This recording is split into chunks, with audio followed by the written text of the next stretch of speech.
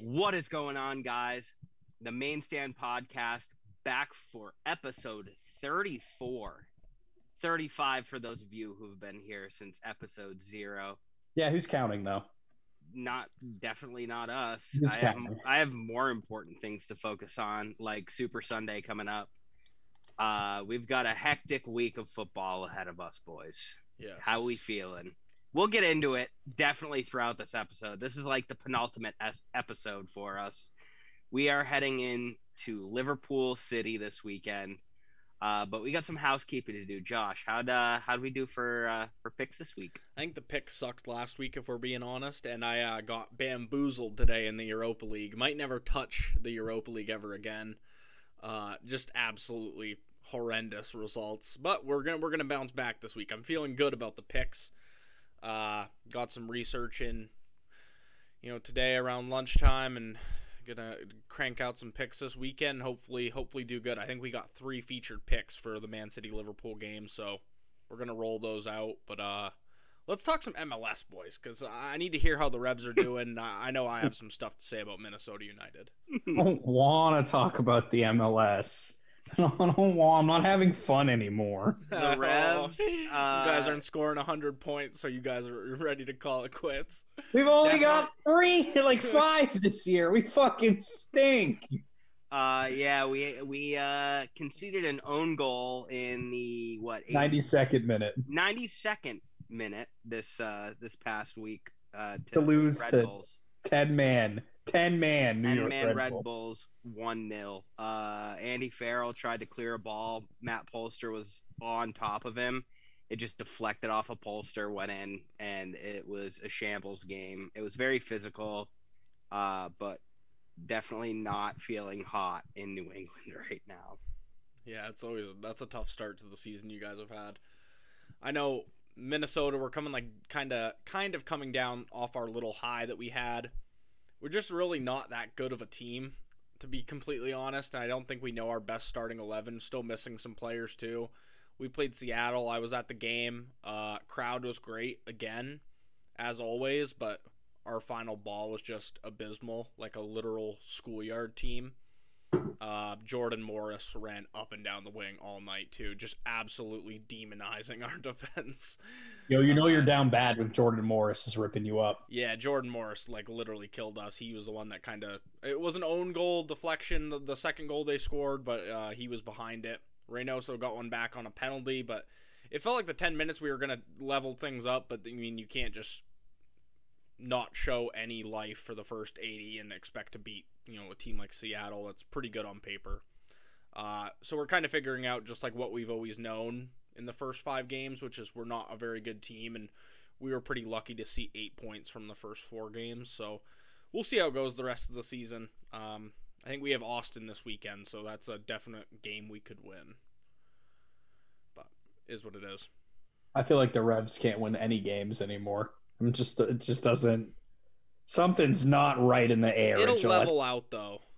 It will level out eventually. It's just having so much. I wouldn't even call it pressure. Like, we knew it was going to be different going into it with the departures of some of our top players, Tejan leaving for Bruges, and then having a lot of veteran pieces come in that definitely didn't fit what we were necessarily doing last year. It's just it hasn't been balanced yet. We haven't found our footing. There was just a lot of expectations with the CONCACAF Champions League that fell through, and then just not a lot of hope right now. We should get 3 points this weekend, though. We're playing Inter Miami, and if anyone is fucking worse than us, it's them. You see, David Beckham's son Romeo had had a hat trick of assists in Inter Miami 2's game. I didn't see that against Philly. He had some wonder balls going in there. So he might get a call up here pretty soon. But Phil Neville is in charge of that team, which tells you all you need to know. And we had the pleasure of seeing them in our last home game last year before the playoffs. Interesting side they have. Yeah, but we'll leave it at that. Is Blaise Matuidi still there? I think so. Yes. That's always that. Yeah, that's a funny one. And isn't Higuain up top still as well? We'll find out this weekend, but I'm pretty sure he is. I'm excited. A couple weeks we got Chicago Fire. I'm going to that one. See Big Shaq. Oh, that should be sweet. You get to see local legend Shaq. Yeah, Power Cube, Alpine Messi. Let's stop talking about MLS because it's a little depressing. We're both not on good vibes. Yeah. Let's talk some FIFA stuff. The first one. Carry on the bad vibes, Josh. Let's do it. Yeah, we're true. Not really a happy subject. The first thing being a possible switch to 100-minute games in the Qatar World Cup. I mean, I know what your guys' takes are on this, but what are your takes for the rest of the people? So here's the thing that I saw. I'm confirming it on a Google search right now. But what I saw wasn't that they were necessarily saying, like, we're going to play 50-minute halves. It was basically making stoppage time, like, way more lenient. So, like, you'd be more apt to see 5 or 6 minutes at the end of every half for whatever reason. They weren't going to alter the rules to say we're playing 50 minutes minimum per half, but like that's what I read was they're lengthening stoppage time to potentially extend matches to 100 minutes. It's not like set in stone. I think it's a fucking it's stupid either way. Let me just say that too. I think it's fucking dumb. It is. Like, if you, regardless of what's going on, I don't think you need to come out and say, yeah, we'll be more lenient with giving an extra minute at the end of a half. I think context to the game is important. I think added time at the end of halves is important to what's going on. Because if you're like, yeah, we're gonna put it around 5 minutes, if they already have that in their head, then what happens when something happens with a fan involved or a player involved? It goes longer. Like, we don't complain. But now that it's out in the ether, now that it's been put out there that there could be this potential 5 minute, I'm not saying minimum, but if that's their like target time, like it adds to a level of, okay, why are we fixing it to be this? Why are we putting it at this? Like, 2 45-minute halves. A terrible World Cup to be trying it with it's like fucking 39 billion degrees in Qatar every single day. So question for you guys, because of that, do you think there's like this might be a logistics thing we just haven't read up on. Do you think they're trying to account for like water breaks and stuff in each half? They could. That could be true, and if that's the case, it makes a little more sense. Yeah, like noting that they're going to happen, so we have a set 5 minute extra time, or at least like close to that, just to account for like the times for water breaks in around the 25, 65 minute mark. Yeah, that would be a weird way. Yeah, I guess that makes sense to me. It's just funny that like now they care about the safety of individuals. Yeah, I mean, you can say that for the Qatar World Cup in general. While we're on the subject of the World Cup, I got a side tangent to go on. Oh, why is the mascot so fucking scary looking this year? It's like Casper the Ghost. I literally compared it to Casper. I was talking to Bass right after, and I said they ripped off Casper. It's a fucking anthropomorphic piece of fucking clothing. It's terrifying, dude. Like, stop making things that shouldn't have a face End rant. Well, Pat, you bring up a good point, because we didn't have this in the notes. Again, not a logistics company. We didn't talk about the World Cup draw at all. We recorded last Wednesday. It happened Friday. It's been like one of those things where it's like it's long enough where it feels like weird to talk about now, but we haven't talked about it yet. Yeah, it's like out of the news cycle, but like we should definitely be talking about it. If anything, we can just quickly chat about the group the US got drawn into, because holy fucking shit, that one's loaded. Black Friday is going to be a hell of a derby. Yeah, so the US's group, it's one of Scotland. It's like Scotland, Ireland, and Ukraine is the third team. Scotland, Wales, and Ukraine. Scotland, Wales, Ukraine. Scotland, Wales, Ukraine, England, the USA, and Iran are in a group. And wow is all I have to say about that. We could win it. Not win it. We could get out, I'm just thinking from a sporting standpoint. Like, it's possible, right? Right? I think we'll get out. I hope. It's doable, but I think it depends on a couple of things. I think we're better than Iran, definitely. I've heard good things about Iran, though, that they've kind of ran Asia. I've heard they're actually not bad, and we all know, was it 98 we lost to Iran? Yeah, so never mind. I'm just going to stop talking. No, I definitely think it's definitely in our hands. At this point, it is in our hands. We just have to go out and figure out how to play and win a game of football at the end of the day.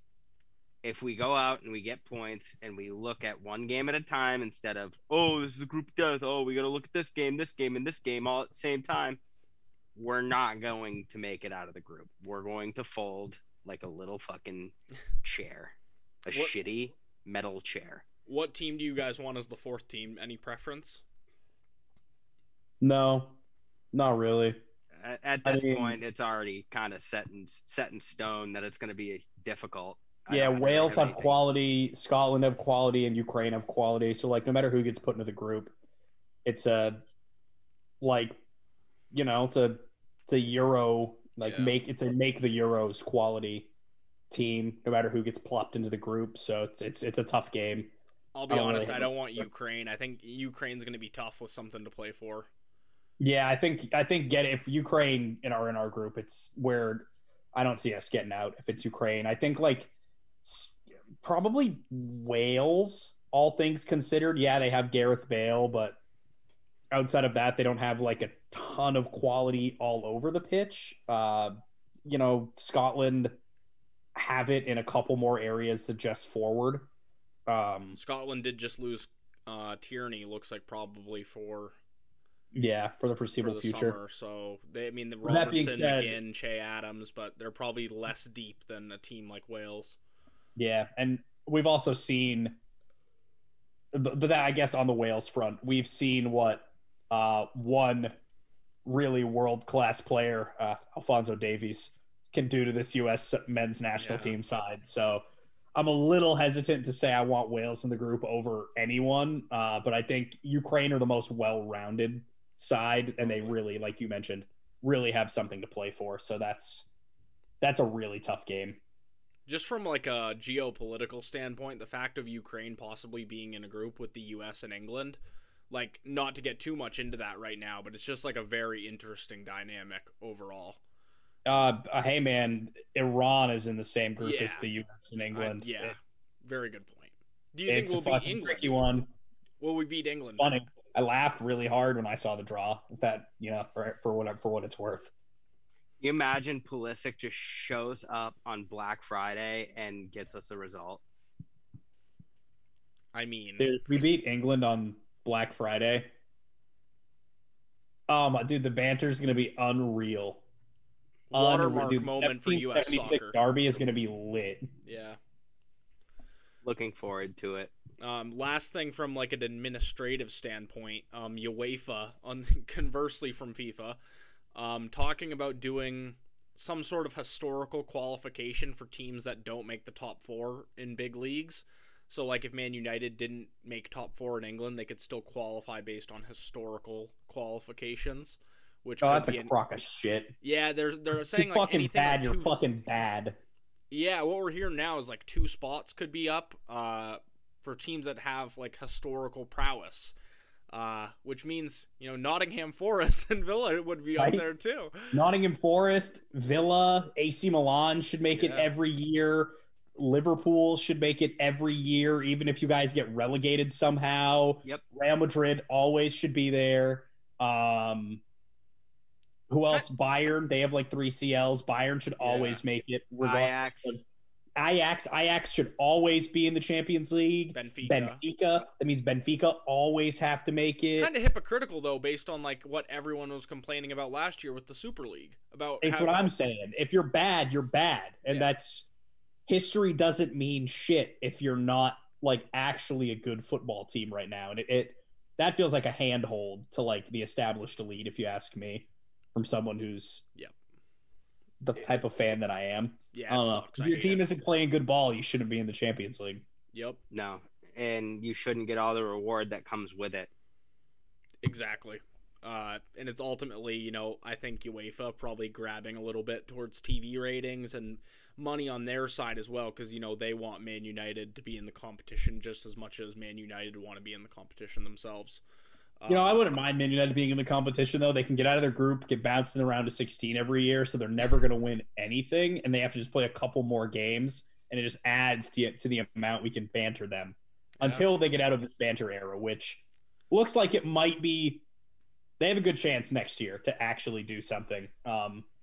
Yeah, with the Ten Hag news and then Woodward gone. Yep, so Ten Hag – what we were saying a couple weeks ago. Ten Hag plus Ranić and like a more, you know, director of football, scouting, pick the players kind of role. They look like they're building something for the future. So I'm going to banter them while I can. Next piece of news before we kind of get into the full episode. Pep Guardiola. I need Pat to address the news. What do you think about the rumors of him possibly going to I think Brazil? It's insane, man. I think it's crazy. I think if anything, we're going to see Pep sign an extension. He pretty much, I don't know why it's news. He pretty much dismissed it like right after it was brought up. He basically said to the reporters, Brazil has plenty of great coaches in Brazil to coach the national team.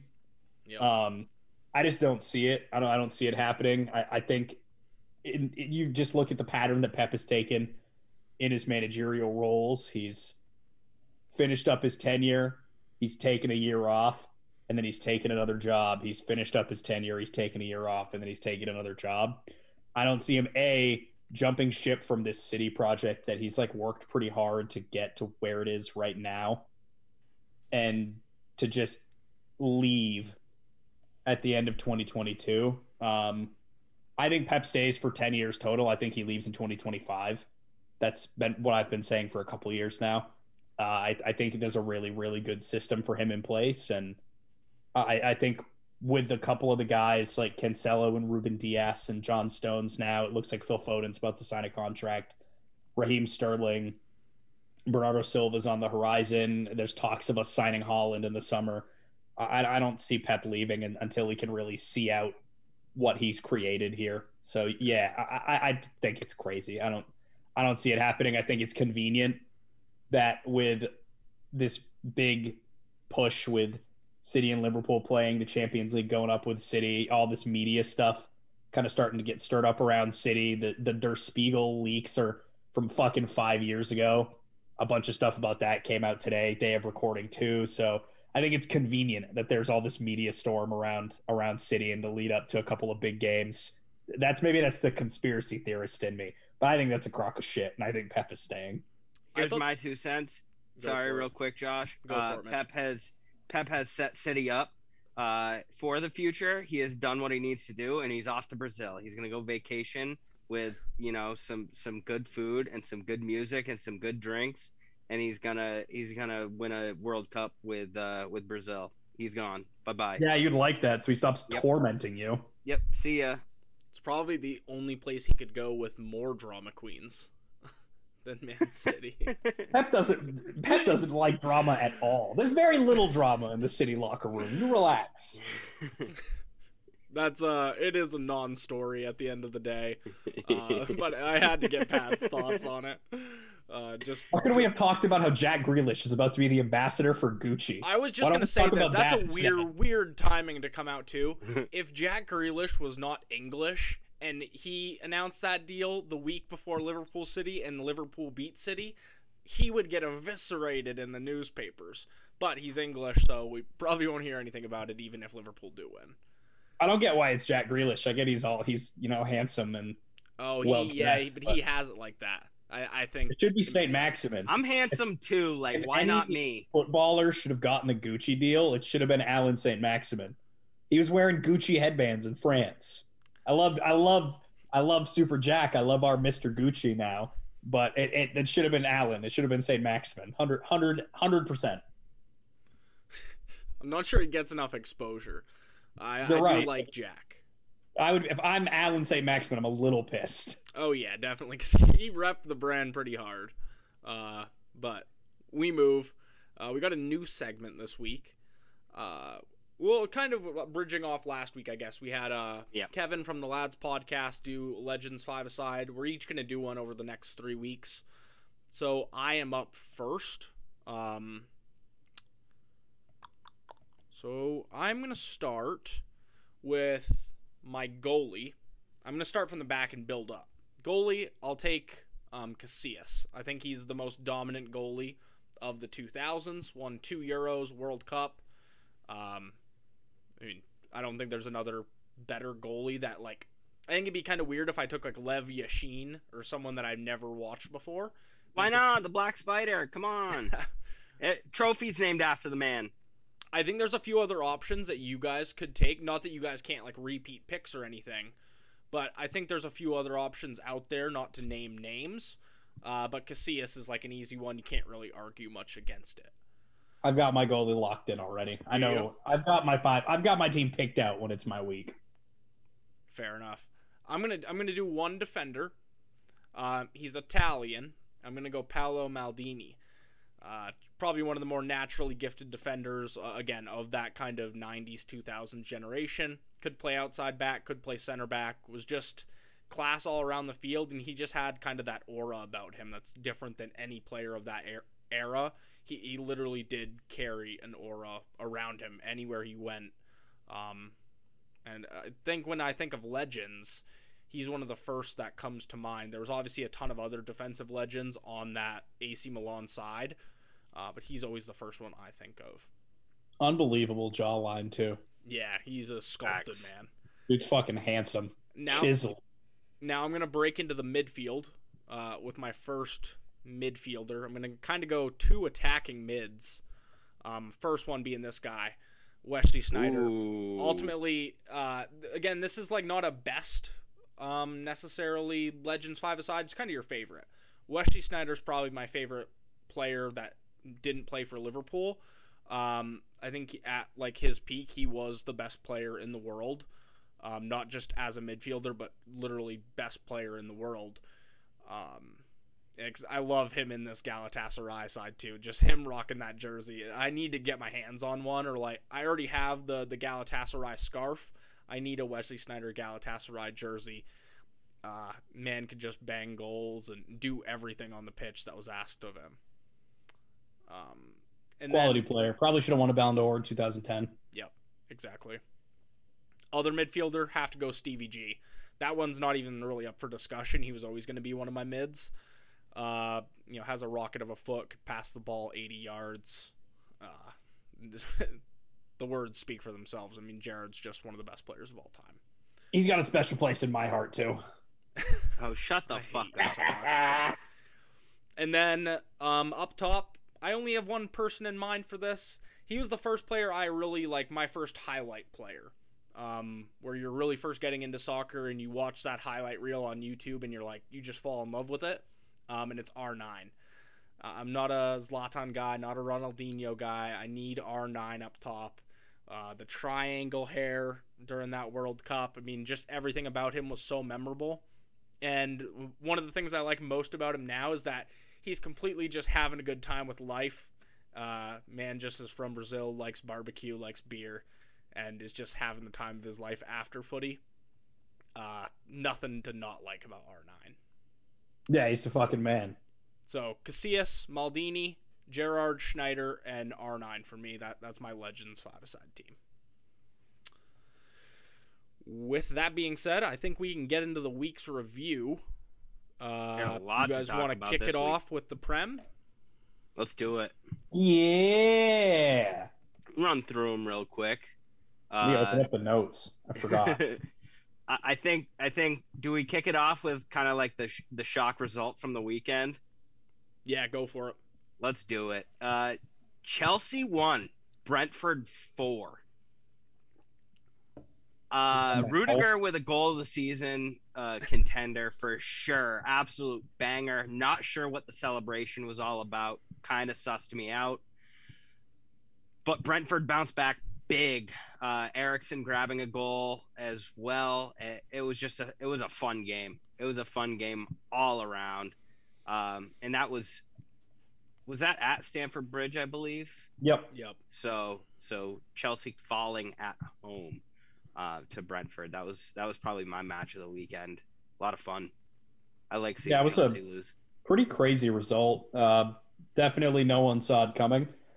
Kind of set Chelsea up for the UCL later in the week, but talk about that when we hit the Champions League.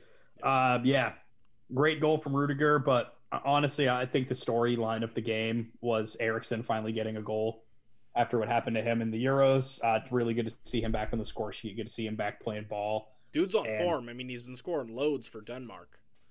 Yeah, Brentford played really well too. So hats off to them. Big 3 points for the bees, and yeah, they'll be in the Prem next year for sure. So it's cool to see.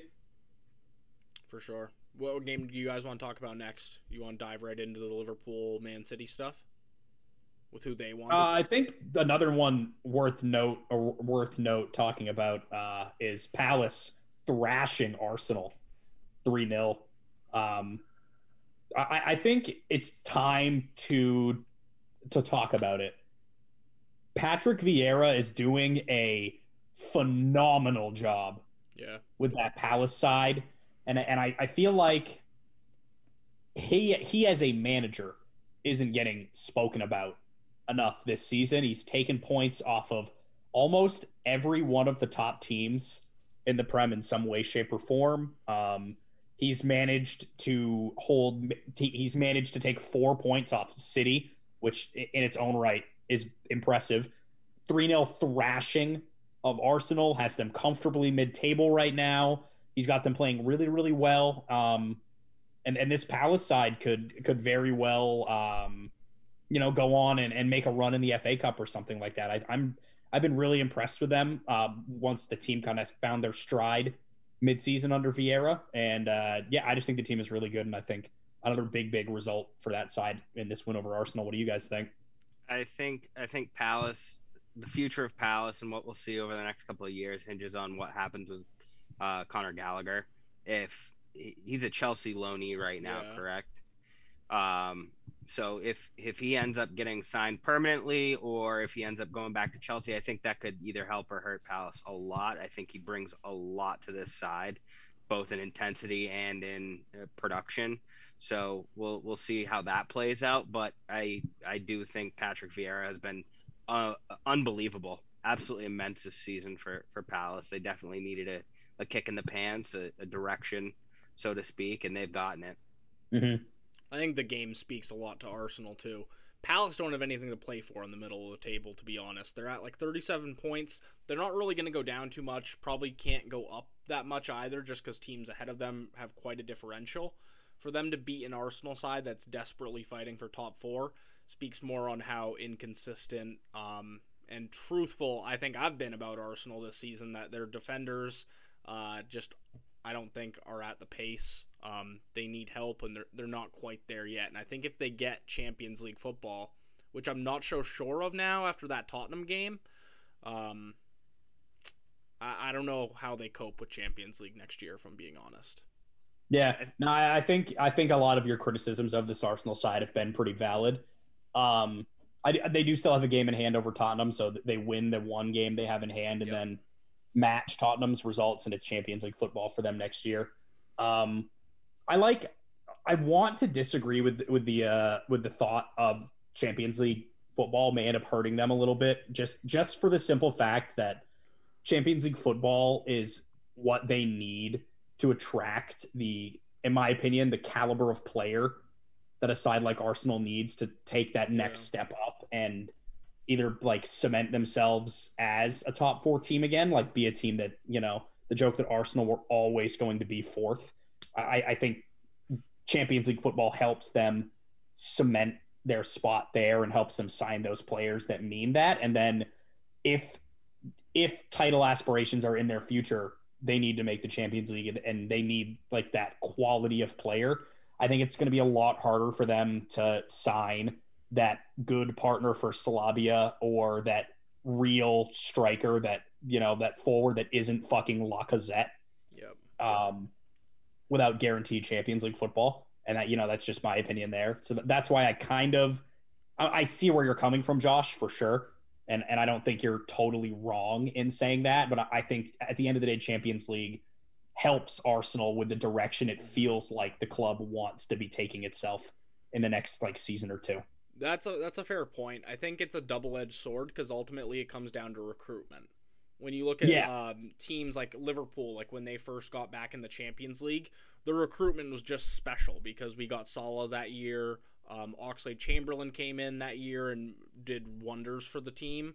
Yep. There was just so many incoming pieces that it was easy for Liverpool to transfer, and they got so many players and signings right. So ultimately, it's going to come down to who Arsenal actually do bring in, and if they make an impact and find themselves in the squad. Their recruitment this year has been good, but we know in years past that they've signed some definitely questionable people. So we'll see. But. From Pepe to Pepe. Socrates, Mustafi, Mustafi. They've had some shockers in the last couple of years. So you make a really good point with the recruitment thing too. I think Arsenal in a really interesting spot, and I'm curious to see how they play out and how they get on over the next couple of months here and going into next season. I think the injuries are going to be big too for the remainder of the season.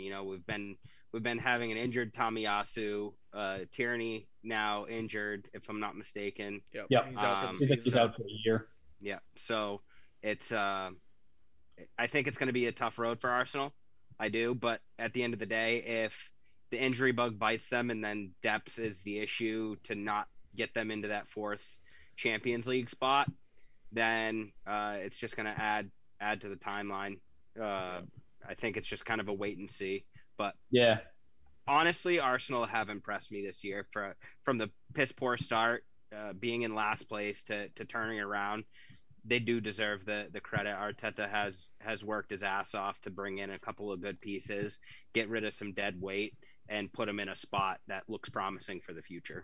Yep, 100%. Do we really need to talk about the City and Liverpool results over the weekend? No. 2-0. Everton probably should because they've lost 2 games on the bounce. Now Frank has lost 8 out of 12, which I think is good enough for any manager to be sacked. Mitch, do you still feel good about that prediction? Oh, absolutely. I'm starting to agree with Mitch, man. I'm starting to feel like Mitch was right. I think I was a little ahead of the curve, but Everton are fucking ass. Sean Dyche is a smart man. He's going to be tough to edge out in this relegation battle. He is, because he's going to be able to go out and get the points where he needs it and capitalize on those moments, like we saw yesterday. Everton lost 3-2 to Burnley on a late goal from Cornet. Who's had a really good season, to be fair. He has. It's the relegation gap for Everton is down to a point, and they're even with Burnley on games played. It's going to be them and Burnley. I mean, at the end of the season, it's them and Burnley. I think Marsh has Leeds far enough away, and I think he's kind of building something. You can see that. It's going to be Everton or Burnley who go down. Do you think, has anyone confirmed if that Sean Dyche locker room quote is true? There's a video of it that's about 30 seconds. So for those of you who didn't see it, I just didn't know if it was fake football Twitter shit. But Sean Dyche's locker room speech, Burnley were down at half or tied, one of the two, whatever.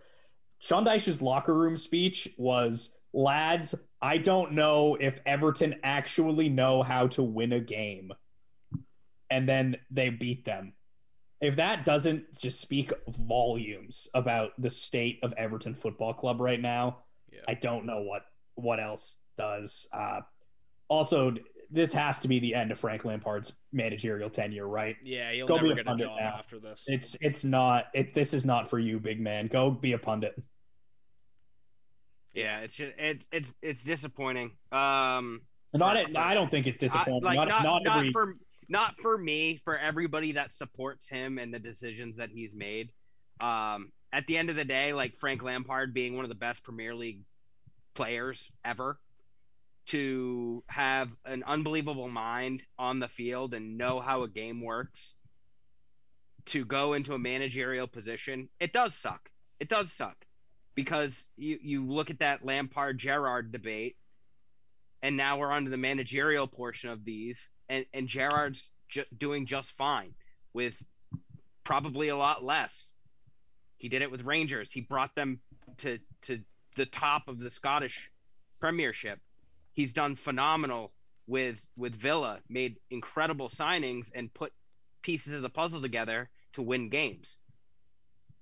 Lampard goes out and bottles a lead to Burnley on a cold, wet night when he's trying to stay in the Premier League and not get relegated. Yeah, and he gets $200 million worth of players at Chelsea and gets sacked after a season and a half. Hasn't won a game on the road yet. I watched a recent interview at Everton. I watched a recent interview Gerrard did. I forget with who, but he talked about advice Klopp gave him when he was getting into managing. And it was that don't take a job based on the name on your back. Basically telling like Stevie, like make sure you're ready before you take like a proper job. And I think Frank did the opposite. I think Frank took the Chelsea job based on, being a famous, one of the best midfielders of all time without really having the managerial experience at Derby County to do it. Yeah, I 100% agree. I don't know. I just don't think Frank was ever really up for management. You could kind of see his Derby County side wasn't really anything special. He didn't really have any tactics at Chelsea. Not every good player is going to be a good manager. It's just the way of the road. Not every player has it in them, and some players are better pundits than they are coaches, and that's just the simple fact of life. It's true. Go hang out with Micah Richards. Right. Hey, Micah Richards Richards should never be a coach. He's a great pundit. Him and Jamie Carragher are actually, I like them quite a bit. Yeah, they're funny. I like them. But with that said, we'll hop into the UCL games from this week. What do you guys want to start with? Just in order, we'll start with the Liverpool City ones. Yeah, those were. Yeah, and then we can talk about the shock, the craziness of the following day. Why don't you break down Man City first, Pat? That one had a little bit more in it. It's probably the one that's a little bit closer going into the next week.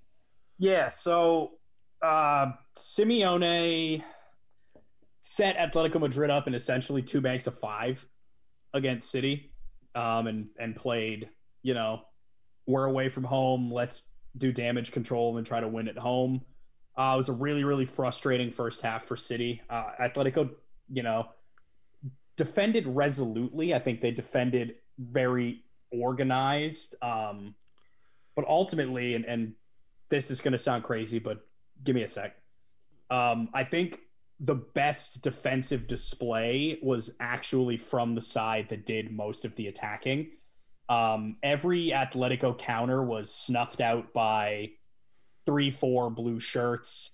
Nathan Ake didn't lose an aerial duel. John Stones and Aymeric Laporte looked very, very composed at the back. And ultimately, Atleti set up in, like I mentioned, 2 banks of 5, and City set up in a 3-2-5 with 5 forwards to match their 5 back. It was a really interesting, tactical battle of all-out attack versus all-out defense, and ultimately City being able to effectively pin Atletico back while sticking to their game plan and, having those assured backs to win their aerial duels, to snuff out counters, ultimately is what won us the game. Kevin De Bruyne was my man of the match, but I think Nathan Ake put in a 10 out of 10 performance at left back, and Phil Foden coming on in the second half completely changed the game. Same with Jack Grealish. I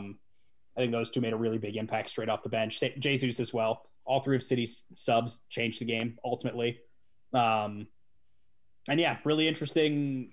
It's set up very nicely to go to Madrid. But ultimately, I think City get the job done next week.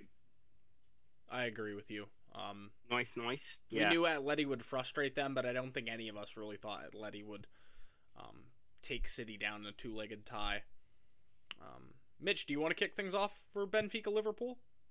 Yeah. All in all, I was really impressed with our side. We played our game for 90 minutes, and we've seen the setup shift a little bit. It's more play it slow, take advantage of the long balls through and the counter attack, and then defend when we need to. Benfica play a really, really good counter attack. So we looked solid running back for most of the game, aside from Ibu Konate's one gift. We played 90 minutes of solid Liverpool ball. Yeah. I thought Konate played really good as well. His positioning on that was so good and so intelligent for how young he is. Ultimately, his foot just kind of got trapped, and it's a howler at the end of the day, but his positioning was good, and he's a young player. I think he'll learn from that, and he got a goal at the end of the day too, so you can't bark at him too much. With that being said, I thought it was just like Mitch said, a great performance from this Liverpool side. I love the lineup choice from Klopp. I thought Thiago and Keita actually worked quite well together. Keita almost played as a second striker at times. If you noticed that, Mitch, he was getting really high up the pitch, and they were almost playing him and Jota as strikers with Mane and Salah on the wings. The other player I just want to give another shout out to is Trent Alexander-Arnold. Couple of those balls he played, I mean, top 10 passes I've probably seen in my life. The one where he rolls it back when he's on the right side, Mitch, and he hits the ball over to Salah, the one where Salah should have dinked it earlier. That's one of the better passes I think I've ever seen watching soccer, especially the way he just rolled the defender, and he didn't necessarily have time to do it and just took the entire team out of the play. Anyone who questions him being the best right back in the world is absolutely delusional.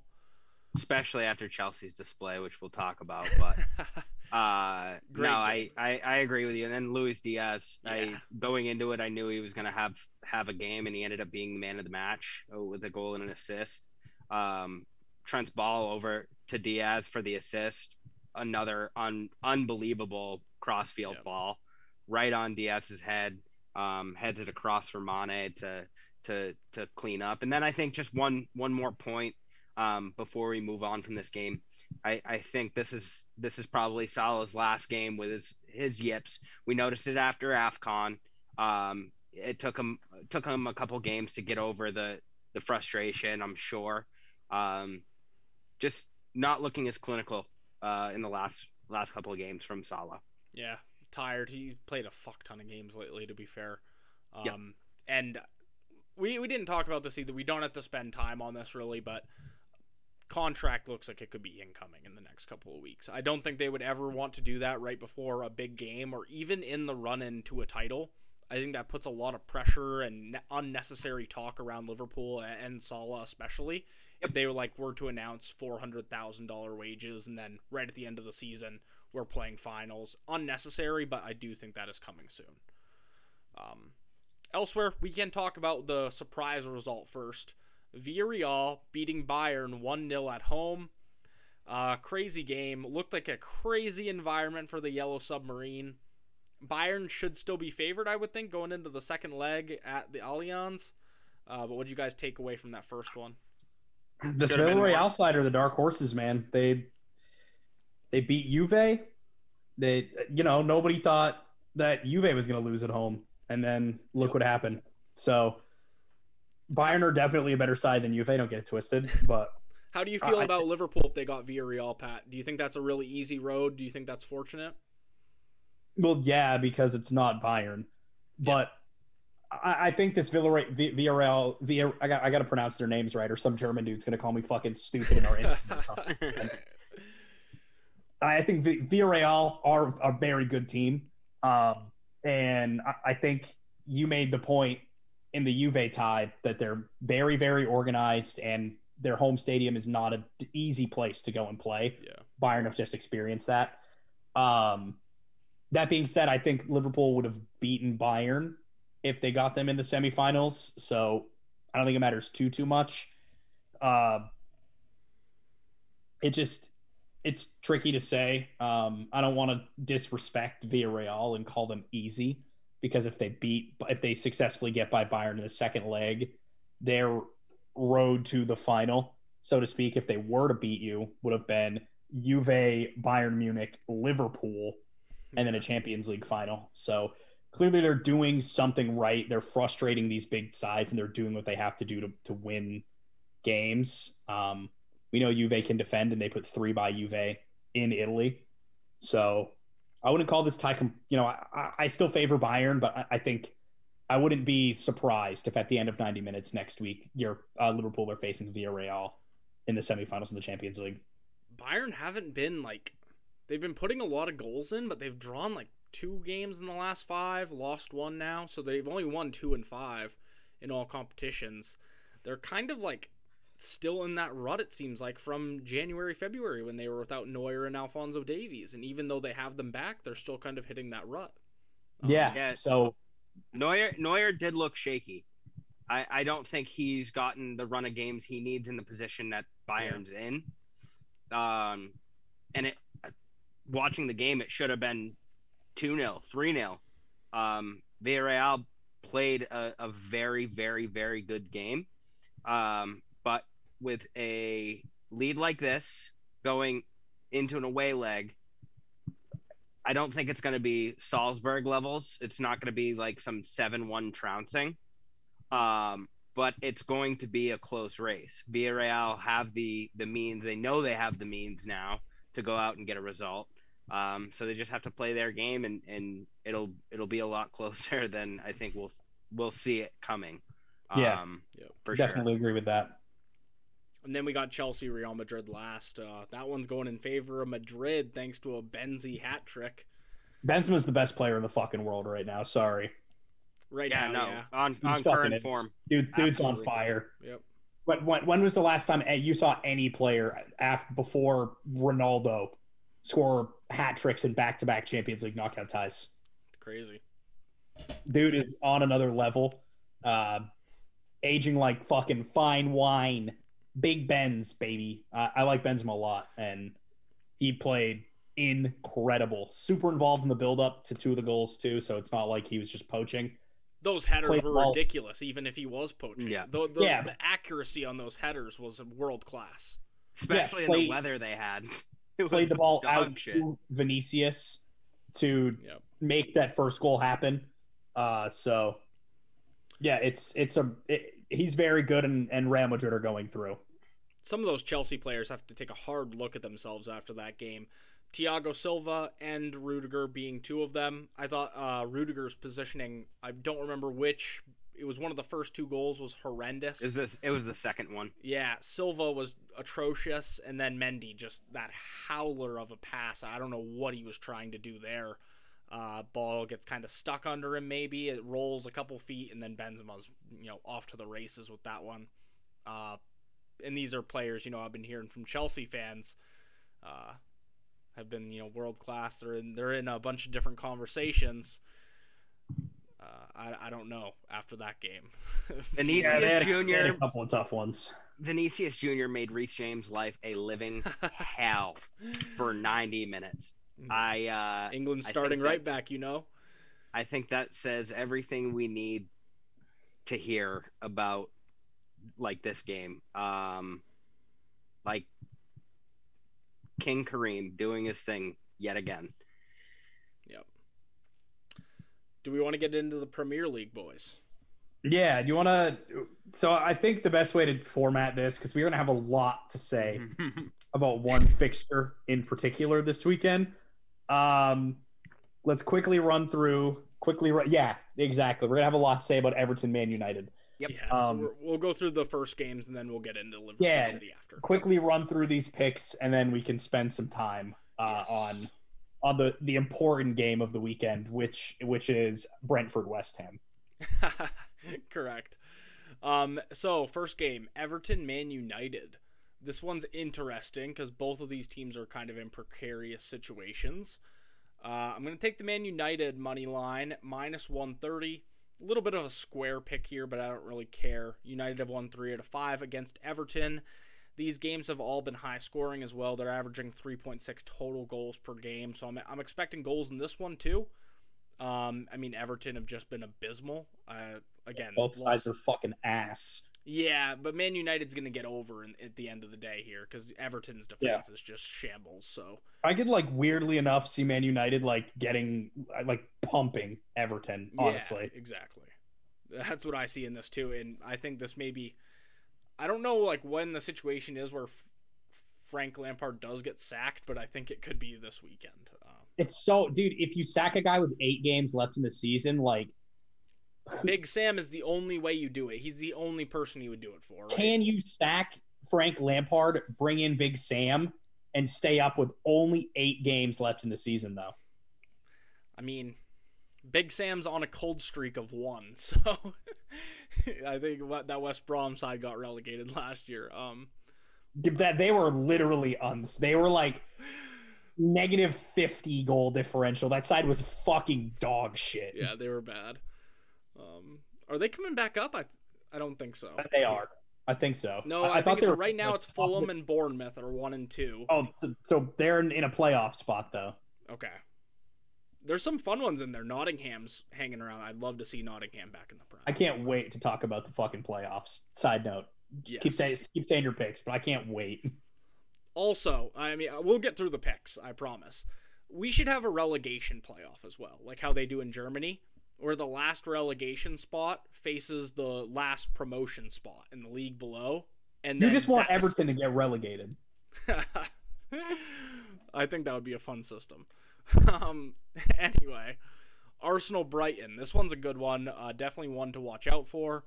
I have over 2.5 in this. That's plus 105. And I have over 10.5 corners as well at minus 110. Arsenal, got their asses kicked in the last game, and I think they'll bounce back from that. They seem like a side that do have a little bit of bounce back motivation in them. And I have the corner pick mainly just because Everton really have to go for this.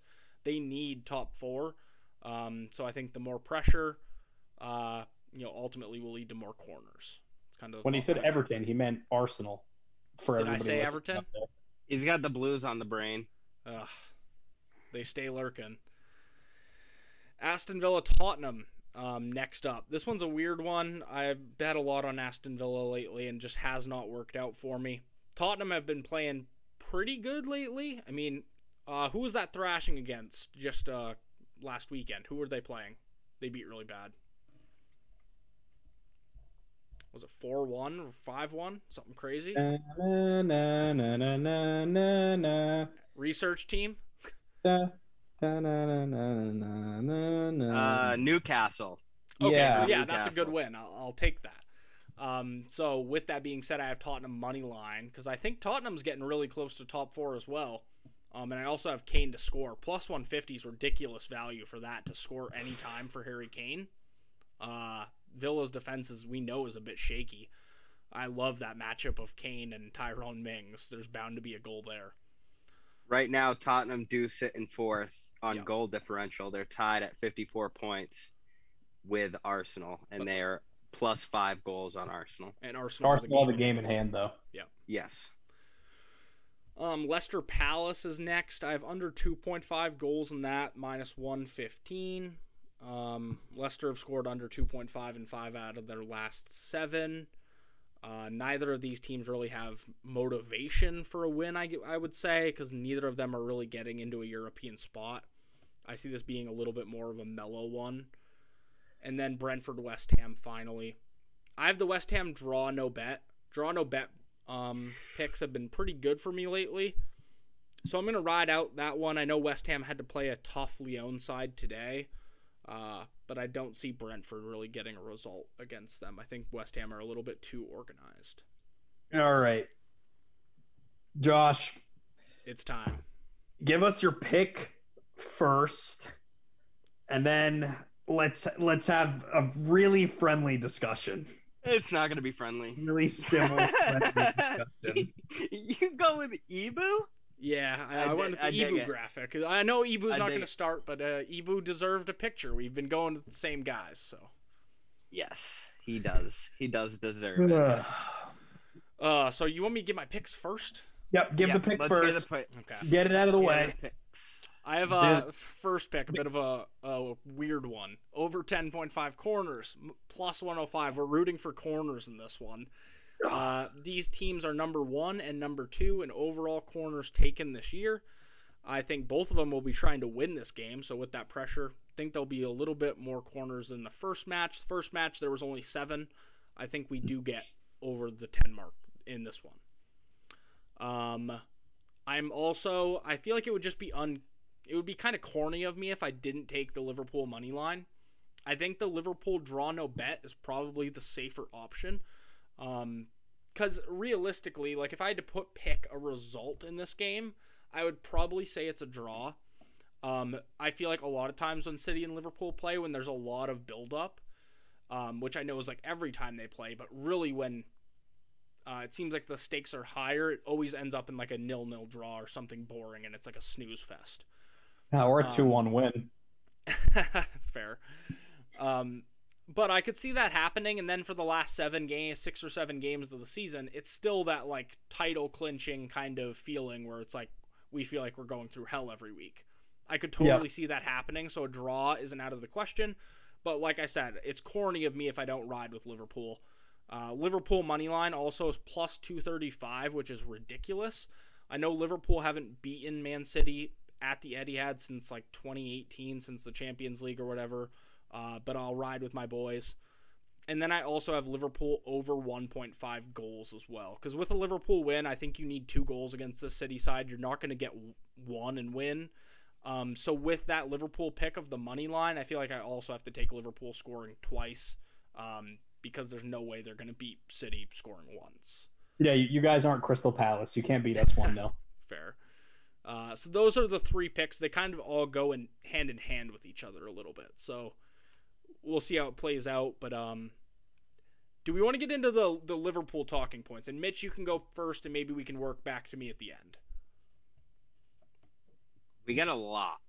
We got a lot going into this. We can just chat. We can just chat about both sides, what we expected of both sides. You guys are Liverpool fans, so I'll certainly let you do the bulk of the talking when we're talking about your team. But I got things I want to say about both sides. So, yes. I think I'll start with how fucking nervous I am first and foremost. I am very excited to be watching this match from the comfort of Pat's living room, so I can live. Would you be more nervous or less nervous, or would you be less nervous if I wasn't sitting 15 feet away from you for 2 hours? Yes and no, because when we were sitting in your living room watching the United Liverpool game, that was a lot of fun. That was like I got to talk my shit. I got to just celebrate so hard. Now it's all bets are off. We might need to hide the kitchen knives kind of territory. I would never stab you. The one positive thing about watching the game by myself at my house is I don't have to go anywhere, and I don't have to be concerned about what I hit or throw. But no, real talk, we're rested up. We don't have a lot of injuries, if any, just knocks here and there from playing quite a bit. But I don't know. Josh. Yeah. I think, like you said, no injuries. I like that Salah, Mane, and Thiago all played just an hour at Benfica. Mm-hmm. I think that was smart from Jurgen. Kind of shows his hand a little bit to who he's going to play. As well as Ibu playing, I think that shows his hand that Matip is the definite starter as Virgil's center back partner. It's going to be a real nervy game, isn't it? I feel like the first 30 minutes, it's no one's really going to show their hand in terms of like on-field play. I think after that it might break down a little bit and we'll see some real action, but we'd be lying if we said it's easy to predict these games. We never can predict them accurately. It's because when you have world-class players like that, anyone can kind of make a difference with one kick of the ball. It's going to be a tough one at the Etihad, but ultimately it's going to decide the title. I think there is something special about this Liverpool side. We've been saying it all year. It feels like there's trophies in them. If Liverpool are a team that's going to win another Premier League trophy with fans in the ground against the other best team in the world, they're going to win on Sunday. And I'm backing them to do that. Pat, what do you got over there? Okay. So, we'll go logistics first. Sitting here without Ruben Diaz, I think it's unfortunate. I would like both sides to be top going into this. I like that you guys have no real injuries. So when we beat you, you can't have any excuses. We've been weird in front of goal. Some games where we're hitting for a lot, other games we're not. A lot of time it's been like 2-0, 2-1. And that's just, a product of not having a recognized forward in the side, really. That being said, Kevin De Bruyne is hitting top form right now. He just scored his, I believe it's 10th Premier League goal last week against Burnley. He's playing super, super well, and a determined Kevin De Bruyne is as scary, in my opinion, as an angry Mohamed Salah. When he wants to win a game, he will take a game by the scruff of the neck and he will win it. We've seen that in the Champions League last season. He won us a ton of games in that run to the final. We saw it against Atletico Madrid. His, him and Foden, individual quality, just making the difference, winning a really tough game. I think our defense has shown that it's not as shaky as it has been in the past. I think we're getting better at controlling the counters and successfully implementing that high line. And I think that's a really big key to victory. If City are going to come away with 3 points, is minimizing how quickly Liverpool can get out when they break, because Liverpool will break. They will get forward on the counter. They're too good to press into oblivion like some of these bad sides. They will break the press and they will get forward and they will break the lines. It's how well do City minimize that? And I think if Atleti are anything to show by it, we have that quality to pin a team back and make it really tough for them to get out of their own half. And I think this game is really going to come down to the first goal. I know it's maybe a little bit of a cliche to say, but in big games especially, if City don't score the first goal, they very rarely go on to win the game. And I think Liverpool have that quality to come back. So I think City getting that first goal is even more important to set them up to control the game and be able to play their game with a 1-goal cushion. So I think if City score early, they're in a really good place to take the 3 points. And last note is I think Phil Foden has to start the game. Yeah. He's shown time and time again this season that he is a big game player. He's up for these ties that really, really matter. He was really up for Liverpool, the 2-2 we had earlier in the year. He was really up for the most recent Manchester derby. He was up for that game we finally won at Anfield. Granted, no fans, end of a COVID season. It's like, I'll count that as like half a win at Anfield. When we beat you with fans, I'll be happy about it. But he gets up for these games. He was big in the Champions League last season. He came off the bench against Atletico Madrid at the midweek, made an instant impact in like under 5 minutes, assisted De Bruyne for the first goal. So he has to start the game 100%. Outside of that, I am backing City in this game. I've been a little bit reserved lately because, I've been nervous. But if there's one thing I know about this City side, especially over these past couple of years, it's that in a tight title race, it's better to back them than to not, because they've shown me that they have the merit now to see out a tough title race. And I think they'll do it. I think they'll do it at the weekend. I think City win 2-1. Pat, let me ask you a quick question. Yeah. And you can tell me if you think I'm like blatantly wrong. Do you think Liverpool are more dangerous off the bench? I think it depends where. Like if you bring on Diaz and Firmino with 20 minutes to go, does that scare you at all? Are you scared of Riyad Mahrez coming on? See, well, that's a point, but You know what I mean? we've kind I of think we always have dealt with quality. that playing you. We've always dealt with that. I feel like this is the first time where Liverpool legitimately has two attackers that are world class to bring on the pitch against you. Yeah, I think that the changes you can make, especially if things aren't going your way in the first 45, are terrifying.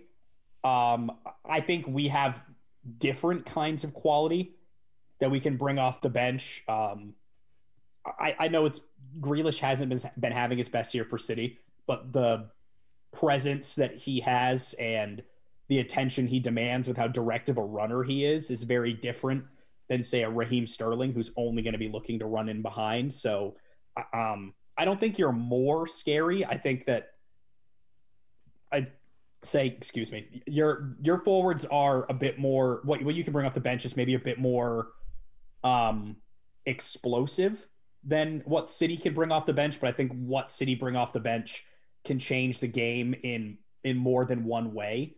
I think Firmino is definitely a different type of player. Yep. But I think if the game is just screaming out for another wide player, Diaz for Salah and Mane is more of a like for like change, where I think bringing on a Mahrez or bringing on a Grealish or bringing on a Foden or a player like that is much different it's a different type of challenge for your fullback. So I think our players are a bit more dynamic and can shape a game differently, where you're like very like for like, and that's because like your forwards do very specific things and they do those specific things extremely well, hence why you've been so successful, because you have a very specific type of player that you like to have on the side, if that makes sense.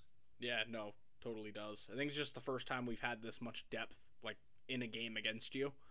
Yeah. The only other thing that I really kind of wanted to point out is that I do think this game could come down to goalkeeping. Just has that feeling that it could be like a big save that really does it, or an error. And I think on form, we have the edge on that right now with Alisson over Ederson. Oh, yeah, 100%. So I don't know. I just have this feeling that it's going to come down to a goalkeeping performance. And I think this game is going to be won and lost in the midfield, personally. Well, that's true, too, because they both play so high lines that it's ultimately going to be a pass or kind of succession of passes that is going to lead to a goal. Well, I that too, and I think it's going to be, and I don't know, maybe this is the City fan in me talking, but to me it feels like, can you do enough to disrupt our midfield's rhythm in the first 15, 20 minutes? Can you make us uncomfortable enough where we're making a lot of errors? Or are we going to find our feet and get you into that rhythm? Because we've seen City take over games a lot of the time if a team can't really come out and disrupt them. Yep. Really good examples like Palace and Tottenham did a really good job of disrupting City, and that's why they got the points off them. And I think if Liverpool do that, they'll probably win the game. So yeah, I think that's what I mean by the game is won and lost in the midfield. Fair. Can you get De Bruyne uncomfortable? Can you stop Bernardo from getting these little interceptions and finding his feet? Can you make Rodri uncomfortable in possession early in the game? Things like that, I think, are really going to decide the game.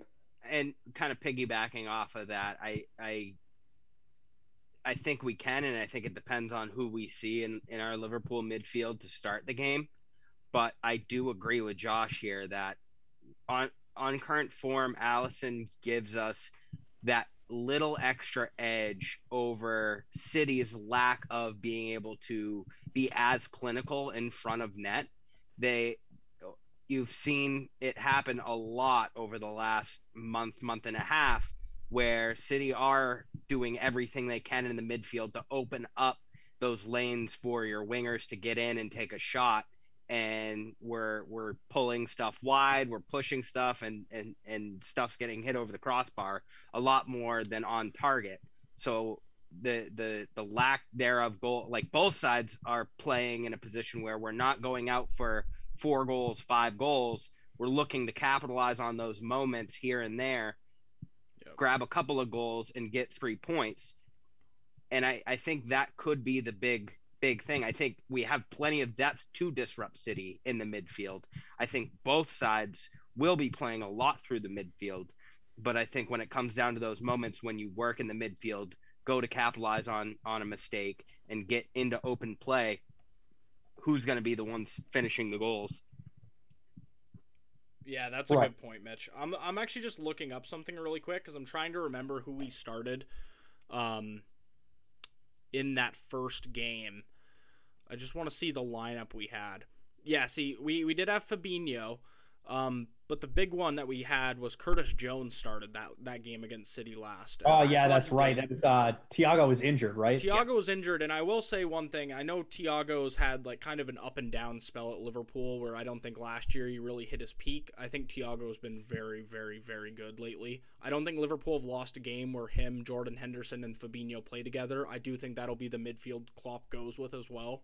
And I think Thiago does provide a presence for Liverpool where he can pressure City's midfield and help Liverpool win that midfield battle, where I don't think we've been able to say that in years prior against City, that we legitimately could outrun their midfield. With Thiago, we can.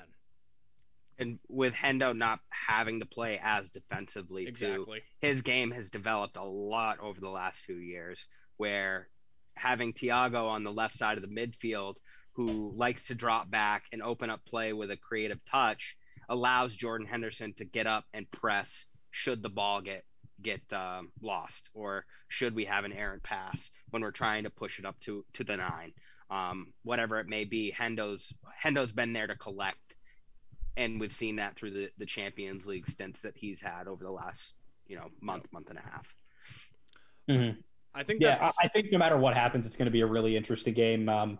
It's a clash of titans. It's a clash of the two best sides in the world right now, and it's going to be exciting. Sure. These games are always really exciting. They're always really good tactical battles. The 11 that both sides put out, I think yours is a little more set in stone. Who the fuck knows what Guardiola's going to do come match day? So that's it's the spicy part about being a City fan. You never know. Speaking of 11s, do we want to go around and give our Liverpool City combined 11s? Yeah, do you want to just go in order we have them on the paper here? Sure. So goalkeeper, I don't really think there's much debate on this. It's Alisson. I'm Zach Steffen. He's the most on-form goalkeeper in the world right now, I would say. Arguably one of Liverpool's most important players this season. I don't know if there's a stat to tell you how many games he has helped us win, but it would probably surely be up there with the likes of Mo Salah and the rest of our attackers. No, he's got like 18 clean sheets. That's a pretty good one to start with. Exactly. Left back, I have a different answer here, and I kind of make up for it later on, I feel like, but I do have Andy Robertson. Didn't have the best first half of the season. I think he's really came along in recent matches. We saw his corner delivery, which I think has been much better in recent weeks. We saw that against Benfica, putting one on Konate's head. I just think he's been really good. There's definitely an argument for Cancelo here, but I'll take Robertson. Van Dijk and Diaz in the middle. Obviously, Diaz isn't playing this game, so you could throw either John Stones or Joel Matip in there if you want to count like active players. Trent on the right, really no debate there. I have a midfield trio of Fabinho, De Bruyne, Bernardo. Again, no arguments in that for me. I think Fabinho's kind of just by far the better CDM than Rodri. Yeah, I'm going to argue that when it gets to my turn. Fair enough. I think Rodri's the best DM in the world this season. I think they both play huge parts for our team, and it's hard for us to see kind of how the other one would be better because we both just see like, oh my God, he's the most important part of the spine for our team, and it's the same thing for both of us. And then my top three, I have Salah, Jota, and then Foden as my left winger. I think he's just been a little bit more consistent probably than Sadio Mane has been this season, and I think he scares me a bit more than Mane scares Man City, if we're being honest. It's fair. I was conflicted with that. I'll jump into my team and we can chat. There's very few differences, I will say. In goal, I have Alisson. He's my Player of the Year candidate right now. If it came down to voting today, I would vote for Alisson for PFA Player of the Year or whatever fans can vote for. EA Sports Player of the Year or some shit. I don't know. Yeah, I don't know. I would vote for Alisson. I'd have Cancelo at left back. I think him and Trent have been the two best fullbacks in the league this year, bar none. Cancelo's done, like 60% of his work on the left. He's a winger. That's also a very good defender. He plays inverted. I think he's phenomenal. Virgil van Dijk and Ruben Dias in the middle. With Dias being injured, I would put Stones there. And then Trent, best right back in the world. Absolutely incredible. 12 assists from the fullback position, or 11 assists from the fullback position is just insane. 1v1 defending is a little shaky, but I think he's improved a little bit this year there. Barely. I will say barely, but he has improved a little bit. He's good. I like him a lot. I think he's definitely, he feels like a generational type of player in that position. And that's the most praise I'm giving a Liverpool player today. Fuck you guys. Midfield, I have Rodri, KDB, and Bernardo. I think Rodri has been the best defensive mid this year, in my opinion. I think he's really stepped up. I think in possession, he's a little bit more comfortable than Fabinho on the ball. I think they're both just as good in the air. Maybe Fabinho a little better in fairness. I think where Fabinho might have Rodri in terms of athleticism and, like shithousery, like killing someone in the midfield, I think Rodri makes up for it by having, impeccable positioning. Rodri's always there to clean a pass up, not because he's just getting back and breaking up the play, but because he's always 1 or 2 steps ahead of the counterattack. And that's why I like Rodri a little bit more. I think the football brain in Rodri, for me, is just a little bigger than Fabinho, and that's no knock on Fabinho. I think Fabinho is a phenomenal player. Yeah, they are different, to be fair. Fabinho is just fucking huge. I mean, he's a skeleton of a man. I think that gives him a little bit of an edge. Rodri, I think you're right. Better positioning, probably. Yeah. I value the brain on Rodri, but that's no knock on Fabinho. I think he's an amazing player and an amazing defensive midfielder. When City needed to sign a right back and a defensive mid, we were trying to sign Fabinho, and I wanted him bad, real bad. So I rate him super highly. I just think Rodri's been a little bit better this season, and that's probably a preference thing at the end of the day. De Bruyne and Bernardo, there's no fucking arguing there. Do one if you disagree. And my front three are Salah, Jota, and Mane. I think they've been the 3 best forwards in the league this year, bar none. I get the Foden argument, but I just think Mane's a better player right now than Phil Foden is. I think Jota and Salah have been the 2 best forwards in the league, and Salah's a player of the year candidate for sure. So he has to make it. I think he's the only one that you cannot argue against. Foden's like Sane for me. I don't think he's better than Mane, but he scares the shit out of me. Yeah, I think Foden's only going to get better too, which is the best part about him. But he's young, yeah. Yeah, that's the only reason I don't have him there right now is I don't think he is better than Mane as just like, pound for pound, skill set for skill set. I just think Mane's a better player than him right now, but that's not to say that I think him being a big game player and like being up for this kind of game certainly gives him a lot of merit to be in that front three. Absolutely. And then I can just kind of go through mine. In net, Allison, Cancelo on the left, Virgil and Diaz as the center back pairing, Trent on the right. I got Fabinho at CDM. I think it does just boil down to the preference and the role that they play in our specific teams. Obviously, it's a little bit different. But I think Fabinho does his job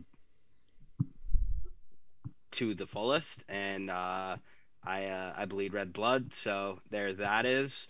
KDB and Bernardo, and then Salah, Jota, and Mane up top, I think have been imperious this season. Yeah, nothing wrong with that. I think we only really differed in a couple positions there, so. This was really civil.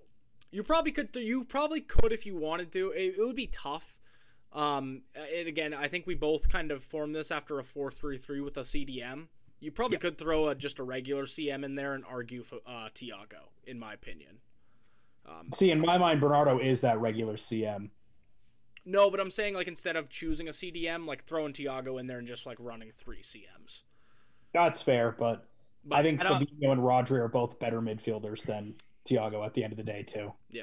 I think just on the season, like Fabinho and Rodri have done more and have been physically fit enough to play more.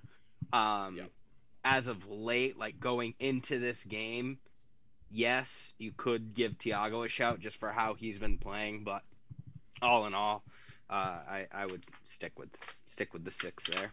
This was Well, like I said, this was unbelievably civil. We're gonna be on pins and needles this weekend, though. It's the calm before the storm. It really is. Like, I can already feel it in my gut. My hands are already like, my palms are sweaty a little bit. Like, I'm nervous. Like, it's a big good. game. I feel great. I'm gonna drink in the shower on Sunday morning. It's a little bit one of those games though, like where like you don't want to make like huge claims before it because you don't want to like come off as a knob before a game if like you know the other team has potential to beat you, so you can't go out making like empty claims or you know what I mean. I think that's why it's civil though. It's like we're both a little bit nervous. Yep. And I heard Pat said 2-1 City. Yeah, Josh, I think City are winning. My score prediction is 2-1 Man City. I think it's a repeat of the 18-19 scoreline. You got a score prediction, Josh, before we send it home and wait to see what happens on Sunday? 4-2 Liverpool. 4-2? Suck my dick, Josh. 4-2 Liverpool. I am going to split the gap, and I am going to say 3-1 Liverpool. Jesus fucking 4-2? 4-2. We're gonna go straight. I'm about to get not civil. Jesus, 2018 not the Champions League. I think it's gonna be a goal fest. I think we're due for one.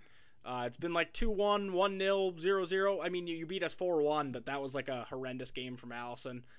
We're due for a Liverpool trouncing.